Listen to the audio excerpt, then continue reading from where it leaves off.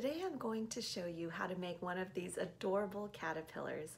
We're going to learn how to mix two primary colors to make secondary colors, which you can include in any lesson. My mission is to be a guide for those who are uncomfortable leading art lessons.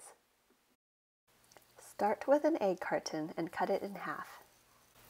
The materials you'll need are a thick brush that's easy to grip, pipe cleaners, pom-poms, googly eyes, glue, and paint. For this project, we're going to make a rainbow caterpillar.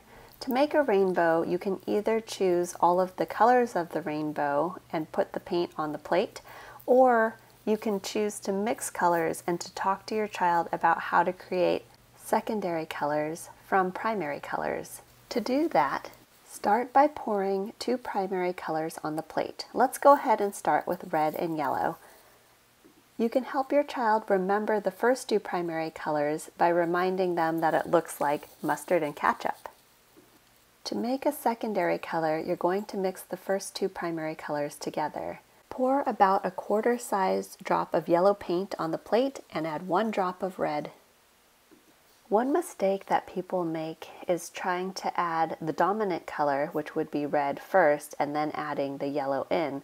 What happens is that you have to add a lot of yellow to make the red change color, and so you end up wasting a lot of paint. If you notice that the orange isn't quite the color you want, you can always add another drop of red. Next, we'll add the final primary color, which is blue. Then we'll mix the two primary colors, blue and yellow, to make the secondary color, green. Remember to start with the lightest color first and add 1 drop of the darker color. We're going to make the final secondary color, purple, by mixing red and blue. In this case, red would be the lighter color, so we add the red first and then we add a drop of blue.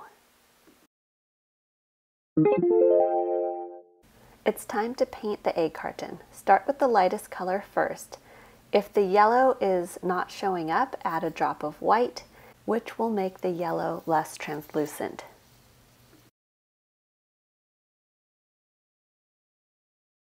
Without cleaning the brush, you can add orange and then red. Once you're done adding the warm colors, you'll want to clean your brush before adding the cool colors. Start with the lightest color first, which is green, then move to blue, and then purple. It's time to add pom-poms to the caterpillar. Add drops of glue to every piece of the egg carton except the first one. Poke 2 holes in the red section, then you or your child can thread the pipe cleaner through the holes to make the antennas. Give it a little curl around your finger and cut off any excess. Place a drop of glue on the top of the red section and add the pom-pom. Next are the eyes. And a little smile. You can even do a lesson about caterpillars that glow. Did you know that some caterpillars are nocturnal? Some researchers dust caterpillars with non-toxic fluorescent powder and observe them under black lights. The powder sheds off with their next molt.